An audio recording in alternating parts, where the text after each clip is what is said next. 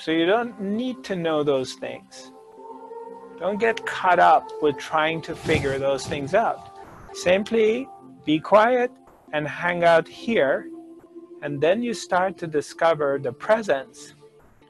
You discover the guru inside you, and your guru, your inner guru, you begin to hear the language, because when you don't pay attention, the inner guru cannot communicate with you because you don't understand the language. So you're looking for it outside of yourself. You're running to this teacher, that teacher, this teacher, that teacher, because you think they have it, and you go and start worshiping him. So you're still projecting it on somebody else. It's not somebody else, sweetheart. It's yourself. You're the one you're looking for. But you can't see yourself unless you're quiet. If your mind is busy, so there's clouds. Clouds are in front of you. So you can't see. It's too foggy. You have to go beyond the mind. Then you start to see yourself. You have no idea how majestic, how powerful, how big you are. You have no idea you're the queen and the king. Yet you think you're a beggar. You're running around with your begging bowl, begging for someone to put something in there. A lover, your parents, your kids, your teacher, someone to maybe give you a little bone. You don't know you're the king, you're the queen. You don't know your own worth. I'm going to keep repeating this. Even if I have to say it a million times in a million different sessions, till you really get it.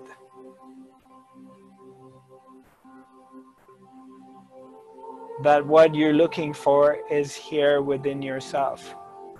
And you are already complete. Complete. You are complete. You're whole.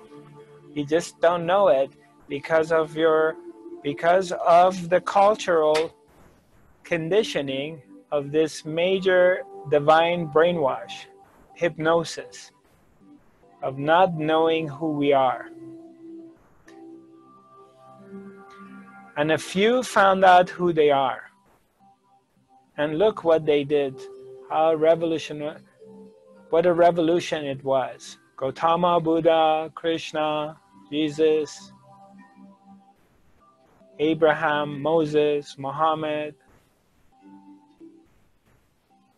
and other enlightened beings that have come in our modern day. They all discovered the truth of who they are. And they all are pointing out the same thing. Nobody's telling you it's somewhere else. All of them who got it are sending you back inside. And if they don't, means they didn't get it. It's just as simple as that.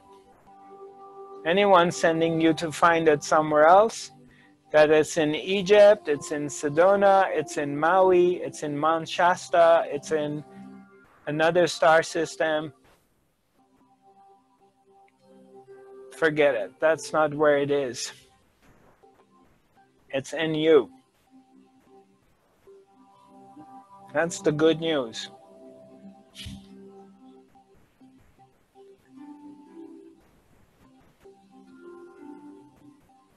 So what do we do with all these thoughts and feelings, these unwanted emotions and feelings, all this revolution that's happening inside me, this volcano which is it's raging and it wants to erupt. What do I do with these?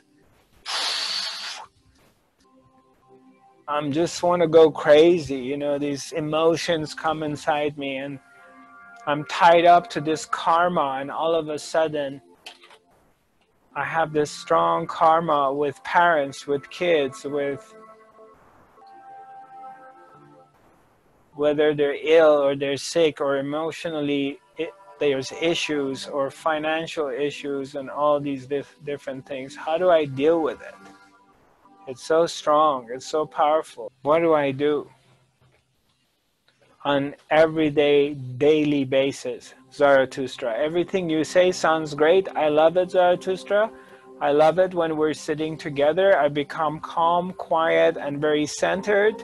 But 2 days or a day after, my kids drive me crazy. My partner drives me crazy. I watch the news. I get these anxiety. All these things happen until I see you again. So what do I do in between? I see you're laughing, Martina. Nice to see you, by the way.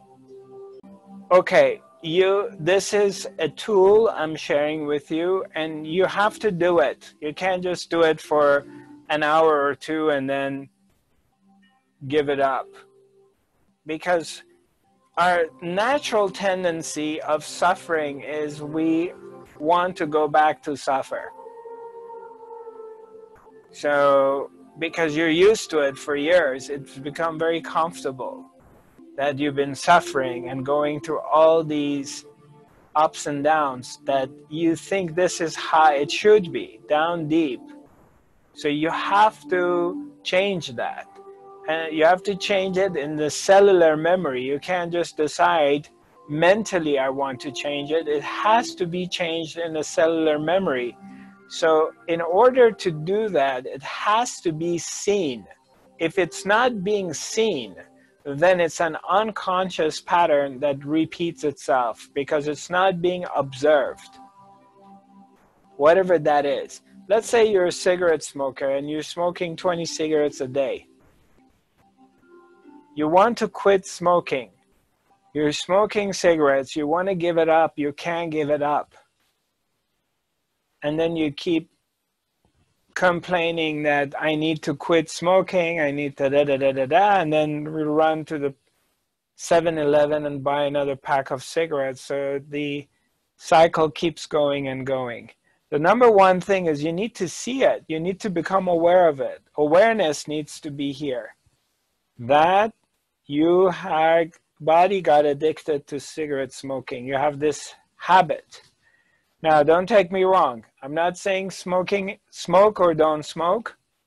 I don't have no moral issues, spiritual issues, or any hang-ups about cigarette smoking. Do whatever you want to do. Do what you need to do, whatever that is. I'm not saying it's spiritual or not spiritual. I don't have any stories about it. I don't like the smoke of cigarette. But you do whatever you want to do. So it's not spiritual or unspiritual from my point of view. Because God is in everything, including cigarettes. But awareness comes, you become aware that you're smoking. And you admit it, you see it. And you recognize that your body wants to go and pick up a cigarette and smoke. So you admit it, you acknowledge it, that is what's going on. So there's awareness here, even though you continue doing it, but now you are aware of what you're doing because observance is here, awareness is here. You're not unconscious any longer. And it doesn't matter if your body keeps doing it. You're no longer addicted to cigarettes because the awareness is here.